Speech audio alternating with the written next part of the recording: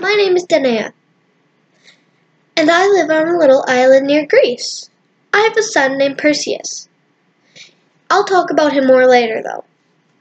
Me, I have a good life. But there's this one guy named Polydeuces who is just a plain-out jerk. Me, I'm a kind girl. But when my mind is made up, there's no changing it. But if you hurt my family to try to change my mind, it's gonna probably work. I'll start from the beginning. My father wanted a son to inherit the throne, but I'm a girl. So one day my father went and asked an oracle who would inherit the throne. The oracle said I would have a son, but the son would kill him. About 10 minutes later, my father came home and locked me in my room and yelled, "You can never have a son." So yeah, of course I would jump at the chance to see a cute guy. Well, that cute guy ended up being Zeus, and I ended up being pregnant. My dad found out, and he locked me in a trunk and sent me off in the ocean, me and my baby.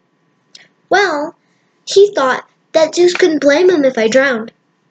So this fisherman comes along and he finds us in this box. He takes us to the king, and the king immediately falls in love with me. Who wouldn't? I'm gorgeous. Well, the king kept asking me out, and all I could say is, I'm loyal to Zeus. But then Polydeuces came to my house one day and said, your son will die if you don't marry me. So of course I said, I'll marry him, just to save my son. So then my son comes home one day and says, Mom, we need to go now. I'm not sure why he rushed me, but I'm happy to be gone. Anyway, my son is getting along fine. He is actually at a sports competition right now.